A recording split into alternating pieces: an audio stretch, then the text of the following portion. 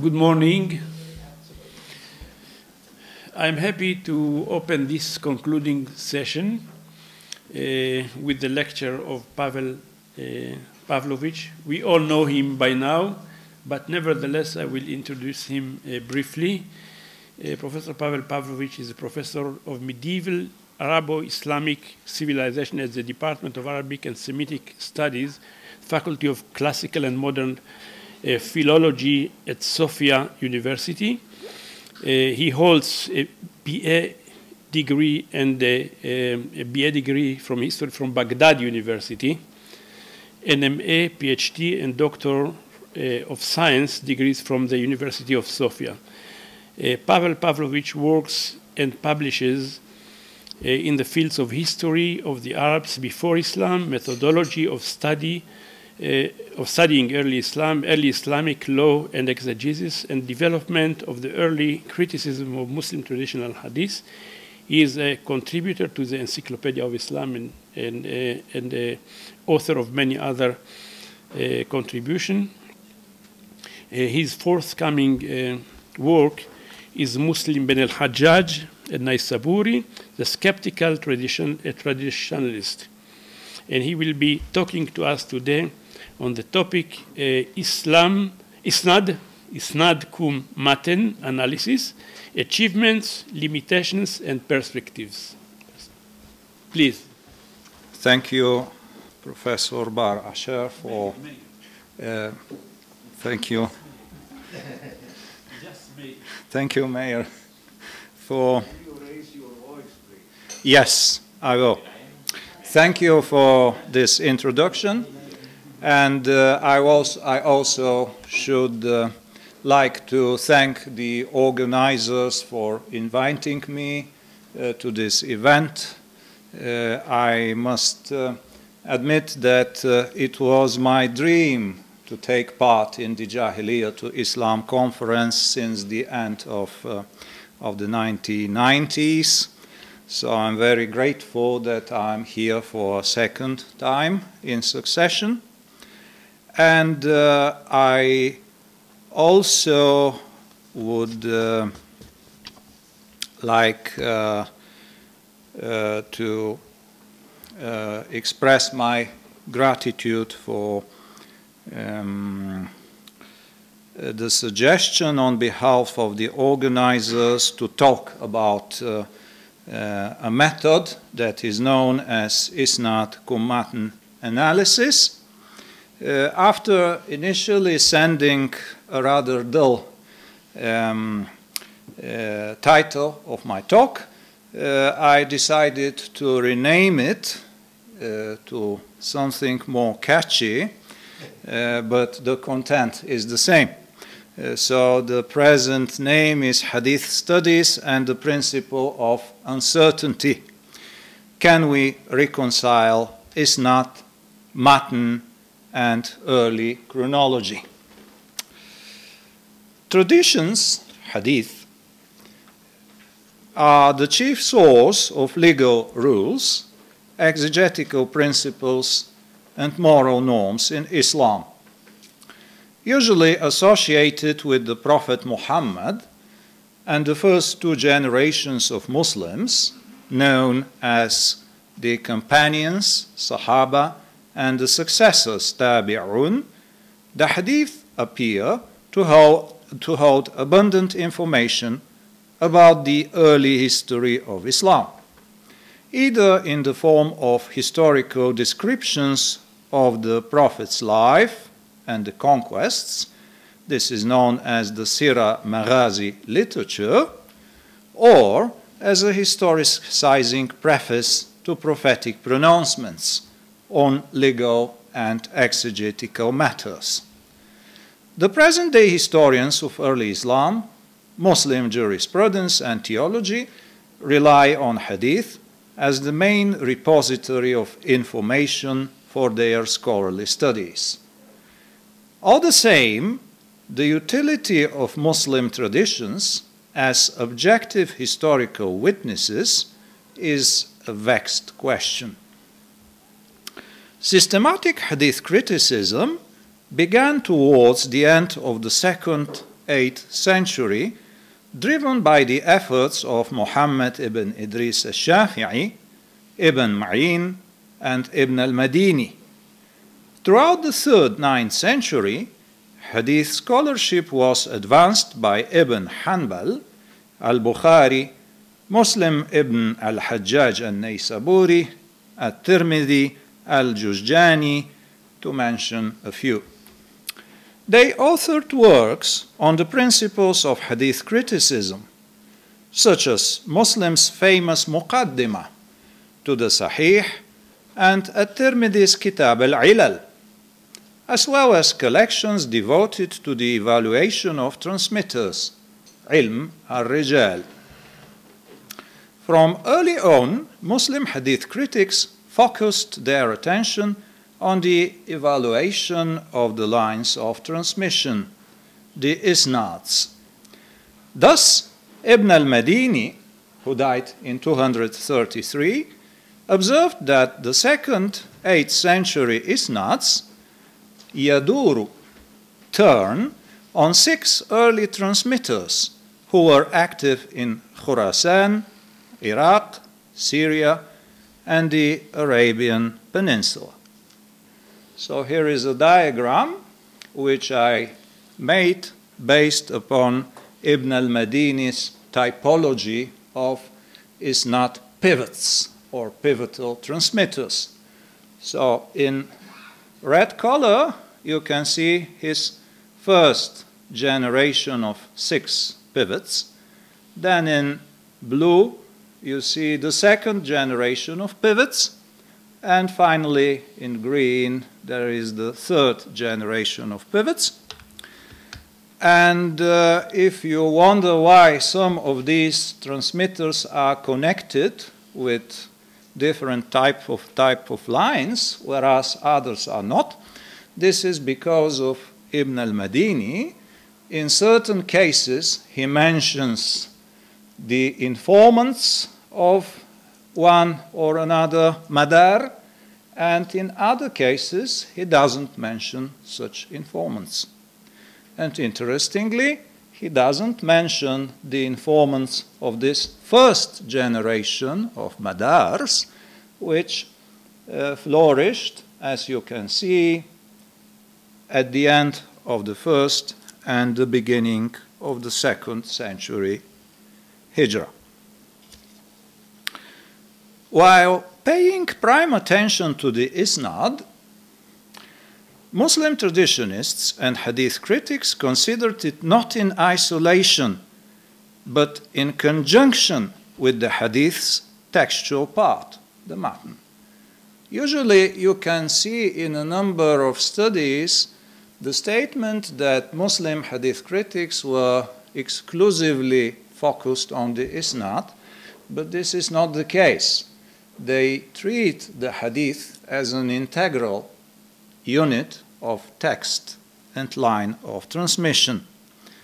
Specific textual features or unparalleled texts were detected by collating the chains of transmission in a cluster of similar texts. Isnad comparison allowed the hadith critic to associate each peculiar formulation, point of difference, or contradiction with a particular transmitter, who was deemed responsible for their circulation. The science of transmitters, which explored various aspects of personal reliability, became crucial for determining whether textual peculiarities reflect honest transmission or camouflage a willful intention to endorse juristic, theological, and sectarian bias. The matan of a tradition alone, however quirky it might seem, was insufficient for according preponderance to one textual variant over the others. It was the isnad's quantitative comparison and the personal evaluation of transmitters that clinched such cases. And herein lies the main difference between the traditional hadith analysis and the modern-day isnad and matan scrutiny. The foundations of modern hadith scholarship were laid in the 19th century by a cohort of great scholars, including William Muir, Alois Sprenger, and Ignaz Goldziher. These scholars appreciated the evidentiary promise of the isnad while dismissing the methods of traditional hadith criticism as largely incapable of sorting reliable from unreliable traditions. The 19th century historians of early Islam studied exclusively the matan, whose text and composition they considered indicative of belonging to an identifiable historical setting. Attention to the isnad was reinvigorated only in 1950 with the publication of Joseph Schacht's seminal work, The Origins of Mohammedan Jurisprudence. One of Schacht's groundbreaking observations reminds of Ibn al-Madini's pivotal transmitters. If one draws the isnad of a given tradition on a graphical diagram, they will converge on a key figure, mostly belonging to the second or the third generation after the Prophet Muhammad.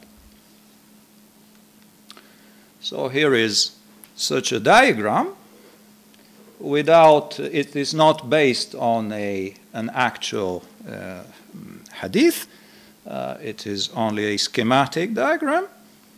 So here is this pivotal transmitter on whom the isnads mostly, as you see, converge. I'll come to the other terms later. Schacht dubbed this key figure the common link. Unlike Ibn al-Madini, who only noted the existence of such key transmitters, Schacht drew from the same observation epistemological conclusions. To him, the common link is either the tradition's original disseminator or someone whose name was used and frequently misused by later transmitters. During the 1970s, 80s, and 90s, Schacht's method was refined by Joseph van Es and Gauthier Yainbo.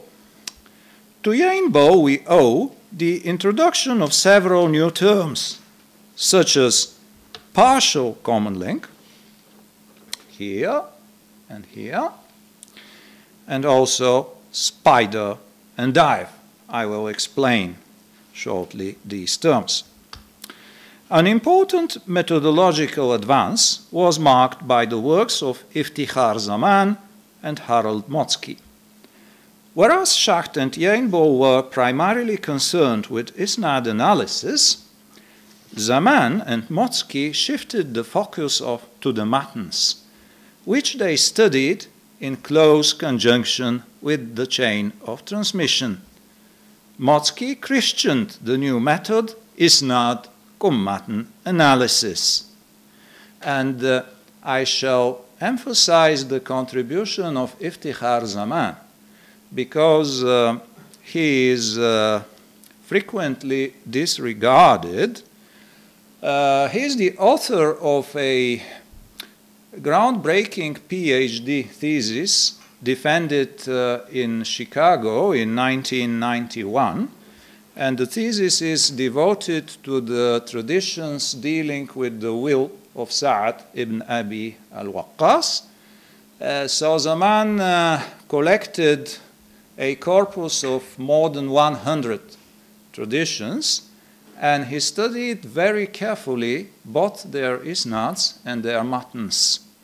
And his study of the matans of this tradition is particularly remarkable because he studies the matan at several levels of composition: individual expressions, motifs, and finally he studies also the stylistic structure of the matins. So it is a very complex and in-depth analysis. Maybe the problem with his dissertation is that he avoids making definite conclusions and leaves it to the reader to make such conclusions by following the text. And the text, I must admit, is difficult to read because the analysis is very complex and difficult to follow, even for the specialist.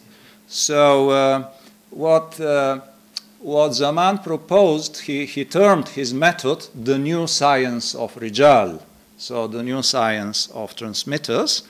This is not so catchy a title for his method, but hopefully his dissertation is going to be finally published. We are awaiting this because it is a pity that it didn't gain wide circulation.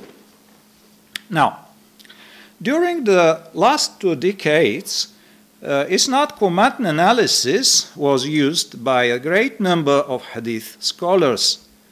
In the following, I shall touch upon 2 main challenges before Isnad Matn analysis. Of course, for a much more detailed version, you may wish to see the large version of my study, which is uploaded to the shared folder.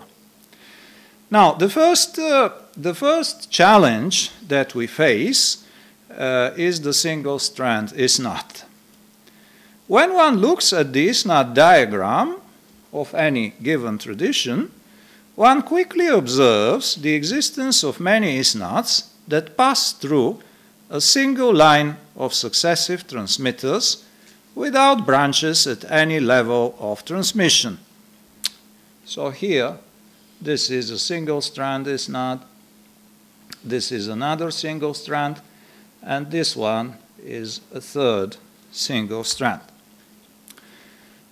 Schacht dismissed such Isnads below the common link level as unhistorical. So to Schacht, this part of the tradition is unhistorical. Yainbo extended Schacht's criticism to the single-strand Isnads above the common link level, and he developed a typology of such chains. Some of the single strands may flank the common link, connecting with the lower tier of transmission. In Yainbo's terminology, these Isnads flanking the common link are called dives. And he even differentiated between shallow dive and deep dive. So the shallow dive is connecting with a transmitter immediately below the common link level, whereas the deep dive goes much deeper to a much earlier transmitter. Both dives to Yainbo are unhistorical. They are inventions, and the shallow dive is an earlier invention, and the deep dive is a later invention, because there was a competition to find the highest Isnad.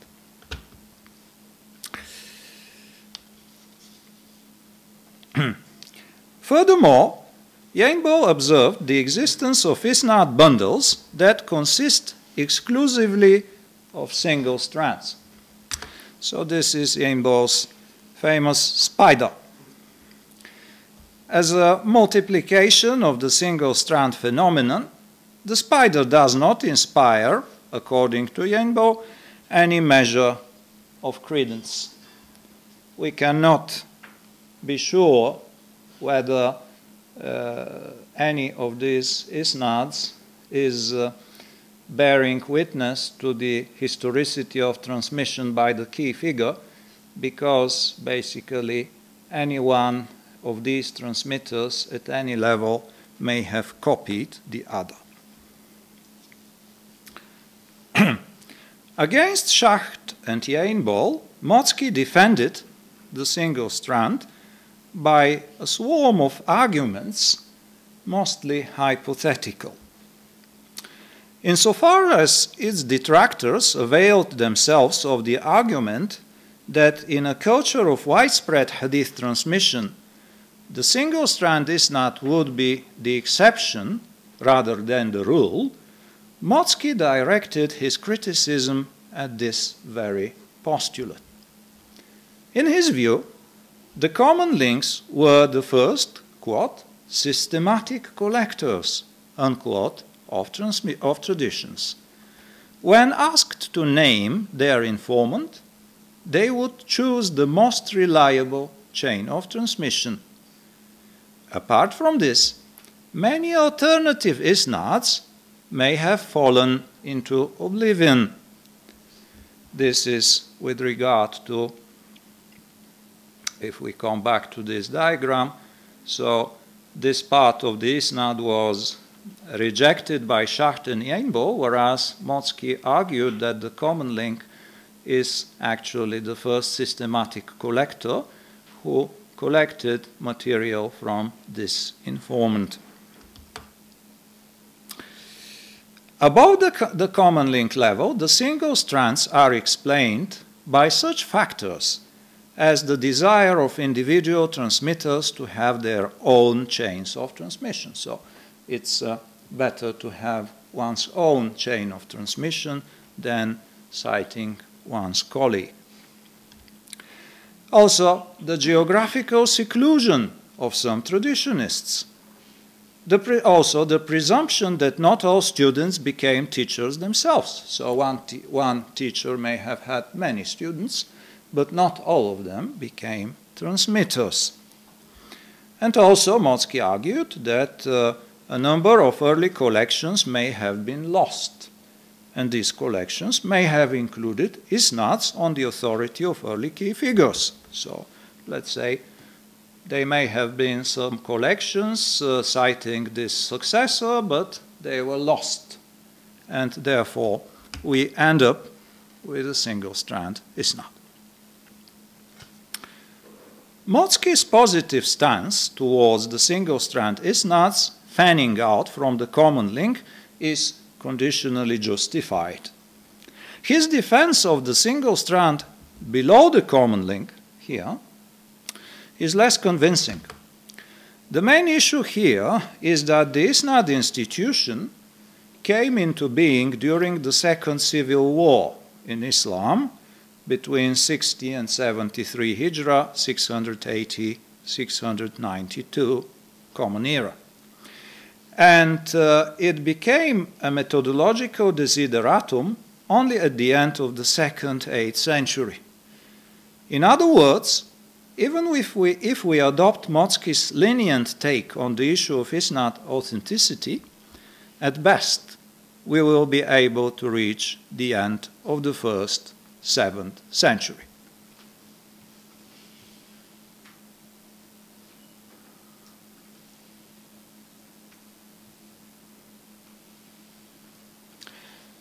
Now to the second and more formidable challenge. How to reconstruct the archetype tradition? Because we are dealing not simply with isnads. We are interested in the text of the traditions. Isnad cum matn analysis is done from above to below. The analyst starts with the variants present in extant collections. So there is a given set of extant collections. The larger their number, the better.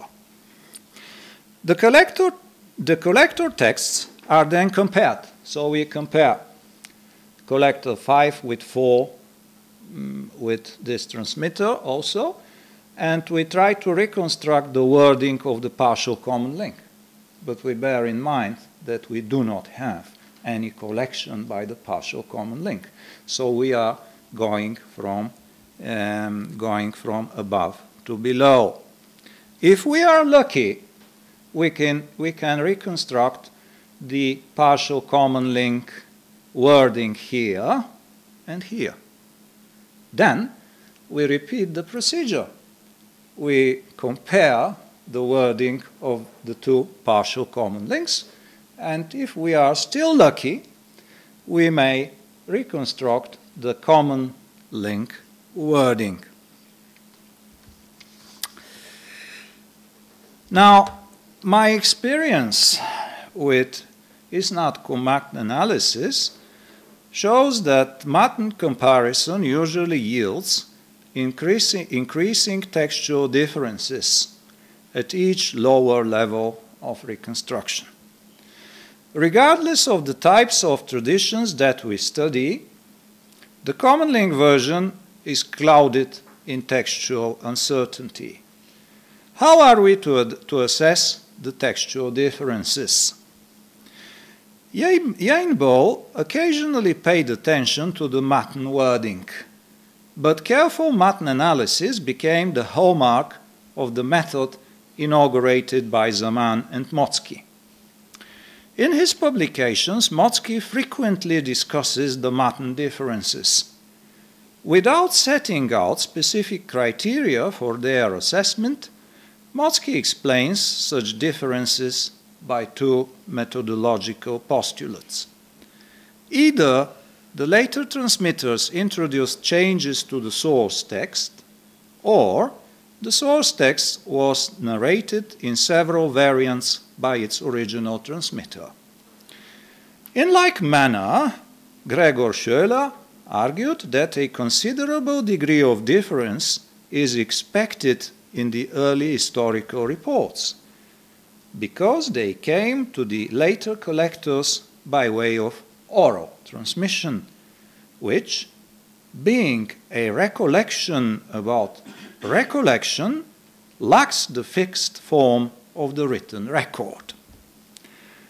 Motzki's unqualified rehabilitation of the single-strand isnad, combined with his all-inclusive principle of textual similarity, or dissimilarity, if you will, produced an unfalsifiable method. It led later hadith analysts operating under the aegis of Isnad-Qumran analysis often led them to an uncritical acceptance of all isnads issuing from a certain key figure, based on the premises that, first, the isnad system is accurate even in its earliest chains. Hence, second, a vague similarity in wording is sufficient to prove a transmission authentic, even when confined to a bundle of single strands. Let me give a short example by a very good and in-depth publication by Nicolai Boechhoff van der Voort, recent publication in which she studied a number of traditions about the prophet's intended will, which was suppressed somehow by his companions. Perhaps he was talking about Kalala, I don't know. Of course he was. Now, in her in-depth study, Boechhoff van der Voort defends the isnad ascription to the companion Ibn Abbas. From several citations in much later sources, she infers that Ibn Abbas's narration included 4 motifs.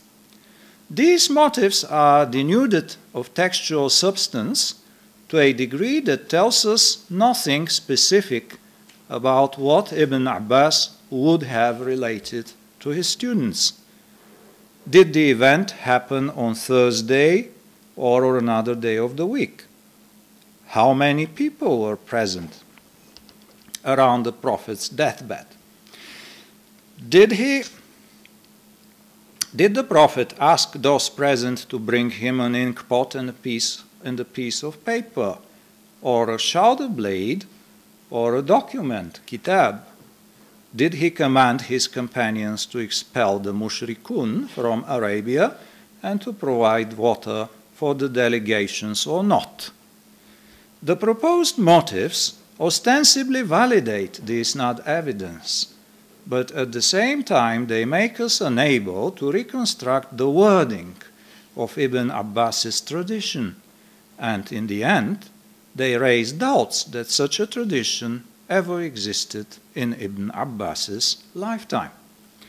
Not surprisingly, with the progress of her analysis, Boyhoff van der Voort grows uncertain that the attribution to Ibn Abbas can be confirmed. By the way, I should add that similar uncertainty can be observed in Motzki's last publication about a number of exegetical traditions associated with an obscure person, Muhammad ibn Abi Muhammad, who, according to Motzki, was the informant of Muhammad ibn Ishaq with these traditions. So these traditions are associated with Ibn Abbas, but Motzki is careful and reluctant to claim that the isnad below Muhammad ibn Abi Muhammad really goes back to Ibn Abbas, and his conclusion is that these are rather later exegetical elaborations. So it must be said that when Motzki comes to the 1st century Hijrah, he is very careful not to overstate his evidence. Now, to sum up. In the foregoing survey, I observed two divergent tendencies. If we grant the reliability of the isnad system as a whole, nothing will stand in the way of early dating of traditions. Based on this presumption, the hadith scholar will be able to go well into the 1st 7th century, including the lifetime of the Prophet and his companions. To its detriment, this approach is unable to reconstruct the text of traditions as they were circulated by the first generations of Muslims, except for phantom motifs lacking textual substance. By contrast, a successful reconstruction of a fixed, meaningful text at each lower level of transmission undercuts our ability to maintain early chronologies of traditions. At its best, such a text-centric method can validate the transmission sometime into the first half of the 2nd 8th century. Thus, modern-day hadith analysis appears to have run into a fundamental barrier that we may call a principle of uncertainty. The more credence we profess in the ascription to early authorities, the less able we are to reconstruct the wording of these authorities. And the more able we are to reconstruct the matn wording, the less credence we can lend to its ascription to early authorities. The stringent text-oriented approach that I have advocated here may seem skeptical, inasmuch as it rules out the dating of traditions into the 1st 7th century. We may only guess about the propagators of early hadith, who became the informants of the earliest common links. Granting that such propagators existed, we may still hope to retrieve some information going back to the later part of the 1st 7th century. Below the common link threshold, isnad matn analysis falters, not least because the isnad came into being in Kufa during the 2nd Civil War in Islam. The 1st 7th century studies need a different method. I'm not here to argue against the possibility of studying the first century. Of course, it is possible, and we have seen here a number of approaches based off alternative witnesses. As Sean Anthony has shown in his latest monograph, there is even a possibility to compare Muslim hadith with external non-Muslim written traditions or written reports. It is of course possible. Another example would be the famous hadith that the swords are the keys to paradise, which seems to have parallels in non-Muslim sources. So, of course, the possibility to study the first century is here. Now, to sum up, to conclusion, to sum up the outstanding achievements, failures, and desiderata of Isnad-Kum Matn analysis. We should give up the hope that Isnad-Kum Matn analysis can date textually fixed matns into the first 7th century. The method is undoubtedly useful for the study of traditions from the 2nd, 8th century onwards.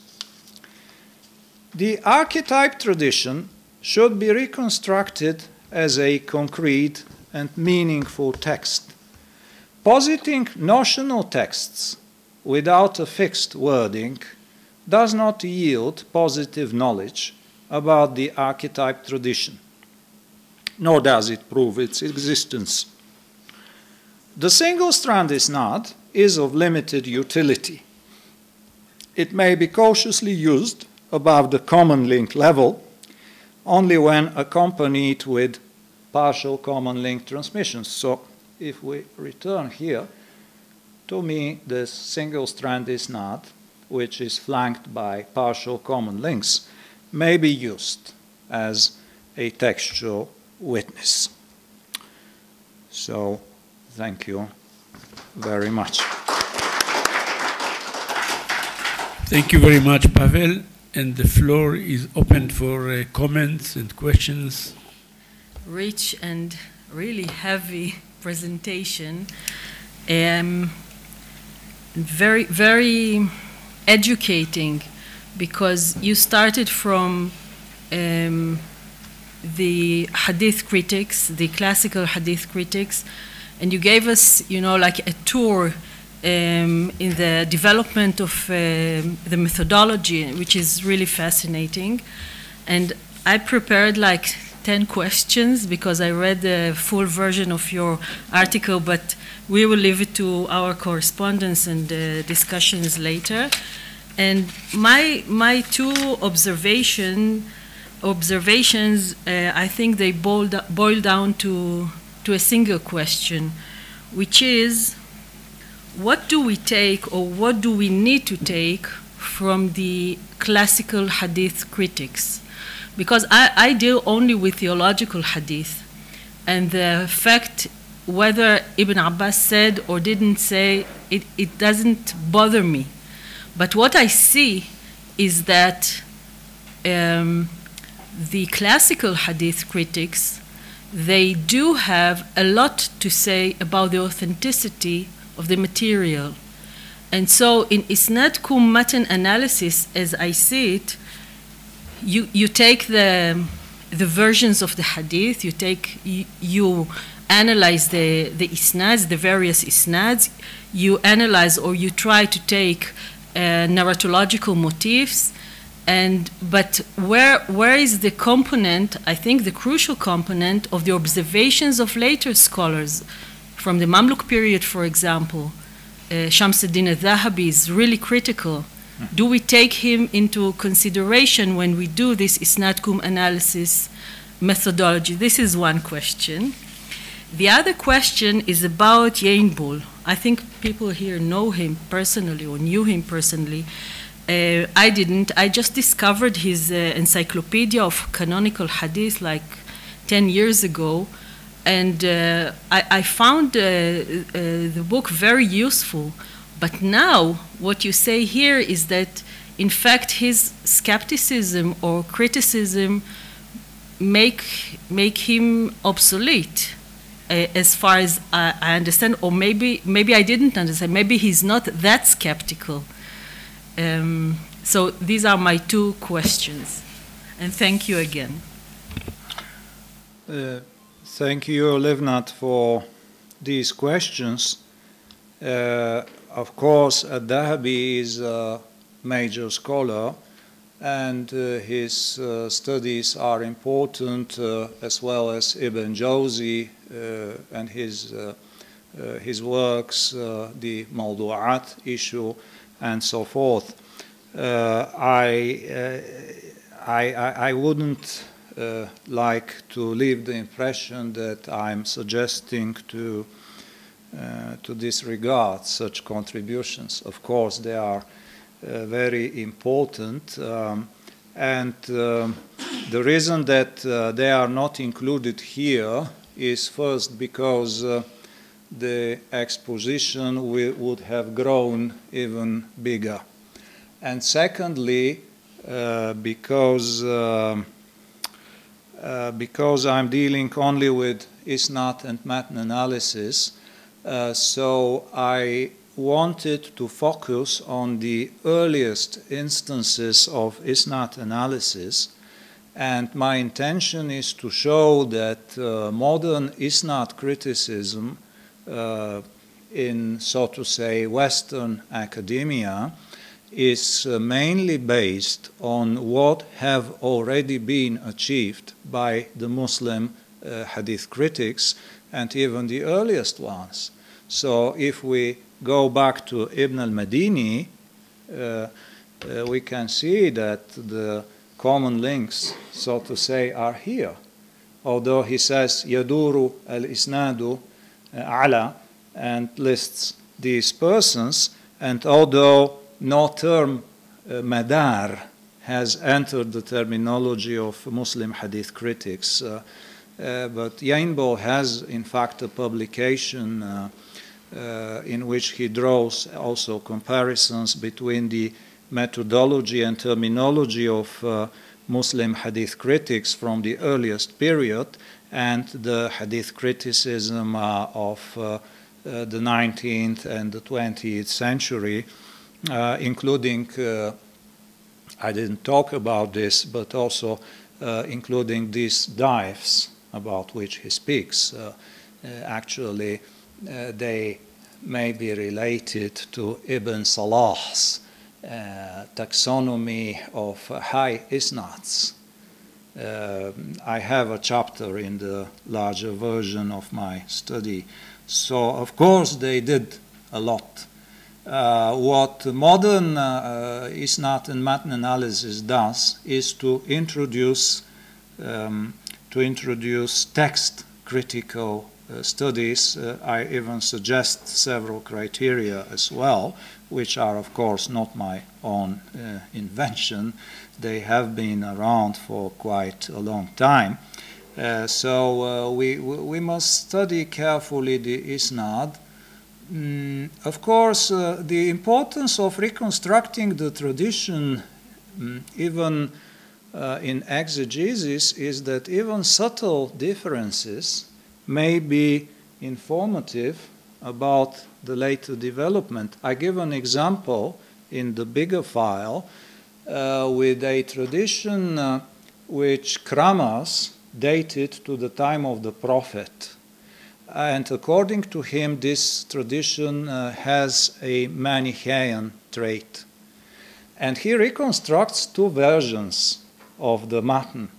One says, La ya'ti al-khayru bish-sharri. And the other says, La ya'ti al-khayru illa bil-khayri. They seem to be similar. But when we study the isnads, we quickly discover that the expression La ya'ti al-khayru bish-sharri is associated with the Basran scholar Hisham ad-Dastuwa'i. And Hisham ad-Dastuwa'i was a Qadari. And the concept of Qadar at that time was that God creates the good, whereas man is responsible for the bad or for the evil. And here we have the assertion, لا يأتي الخير بالشر. God is good, and he doesn't bring up any evil. Whereas the other formulation, لا يأتي الخير إلا بالخير, is associated with Sufyan ibn Uyayna, who was a predestinarian. And now, here we may see an attempt to suppress the mention of evil. So, لا يأتي الخير إلا بالخير. God creates only good things, but somehow the bad is not mentioned, and therefore there is no association with the agent of bad. Here we can see how very subtle differences in the Matan formulation may be indicative of different theological agendas. Yainbo, to your second question, I think that Yainbo's skepticism about the single-strand isnad was overdone. But let us not forget that he was replying to Michael Cook's criticism of Van Esse's method in his 1975 book, Zwischen Hadith und Theologie. And there, Van Ess massively used isnad and matan analysis. So Yainbo had to take into account Cook's criticism. And what he did was to outrightly reject the single-strand isnad, because Cook basically, he said that if we happen to find an isnad connecting here, like this one, we should shift the dating earlier. And that's why Yainbo, responding to Cook, disbelieves these so-called dives.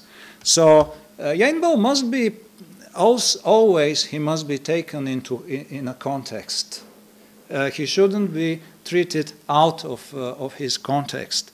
And secondly, he is not so skeptical by the way he dates traditions into the 1st century and into the lifetime of the Prophet, based on 2 criteria. First is his typology of traditions, in which he considers the qasas, to be the earliest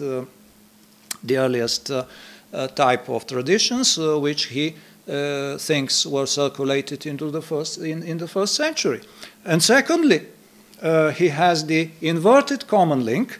This is a person, let's say this one, in whom several earlier isnads converge. So he thinks that this is a collector. And here is also this overlaps with Motzki's later thesis that the common links were the collectors of traditions. So Yainbo is not that skeptical, although somehow he is notorious for his so-called skepticism.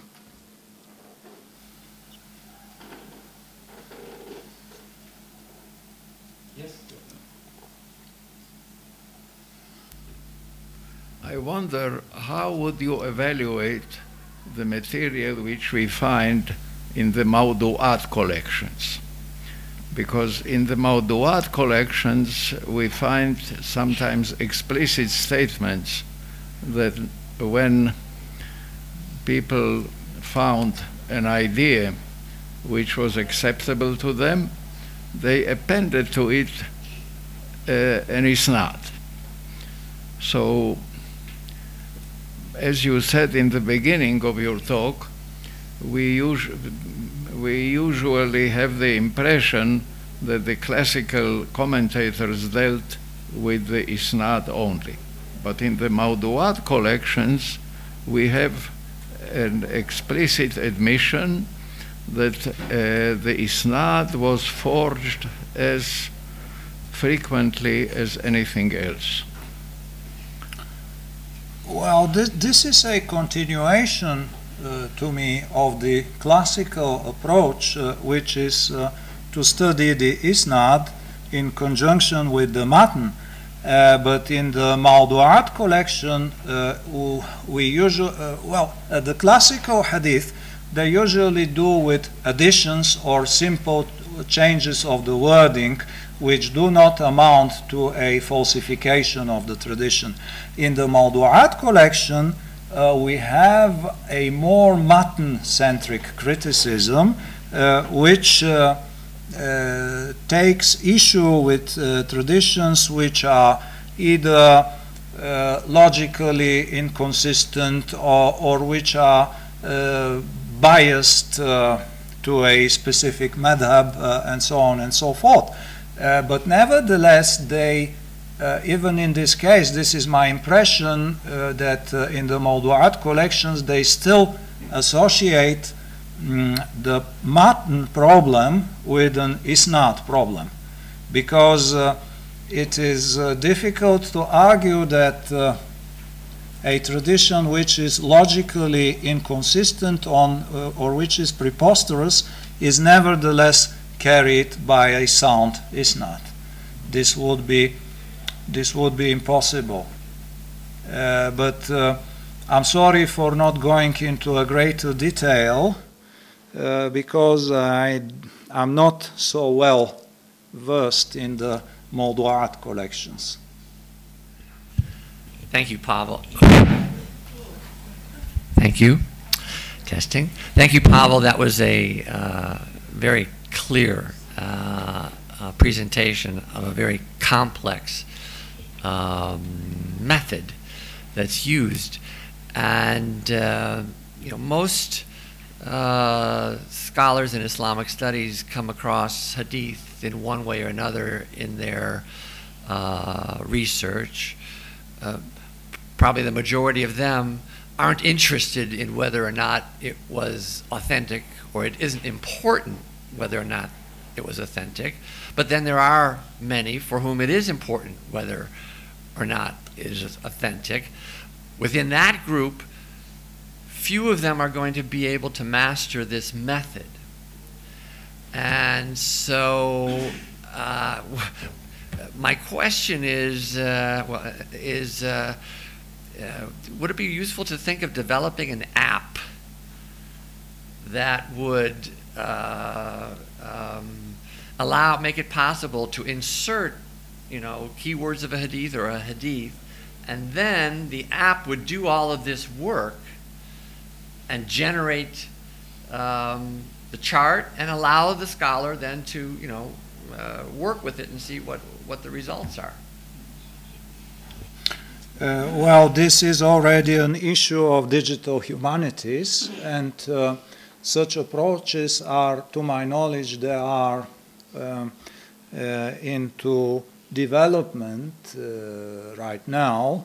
So I attended 2 weeks ago a very interesting seminar at Exeter University where they study Shi'i hadith by the means of digital humanities, and I listened to an interesting talk by Marusia Bednarkiewicz from the University of Tübingen. So she tried to use some. I wouldn't dare repeating the terminology, but there was a Python or something like that. I'm completely ignorant about these matters. So she showed actually a diagram drawn by a computer. But still, she said there were many challenges before computerizing this job, the technical job. But she makes quite impressive advances in this field. So she showed us several diagrams, but I would say that this one is so it's better and more beautiful, so to say, compared to the computerized diagram. But I'm sure that in 10 years, let's say, computer digital technologies would allow us, would facilitate our job. But on the other hand, I can't imagine how we can program the computer to sense the subtle differences in the matter formulation. So how can we teach the computer to make the difference between لا يأتي الخير بالشر and لا يأتي الخير إلا بالخير, and to somehow to be aware that both these formulations should be put in a single diagram. Or for instance, the prophet wants to say something and the people don't hear him. Is it kalala? Is it another thing? How can we teach the computer? But I'm not the computer guy, so I still rely on my limited human capabilities. Thank you.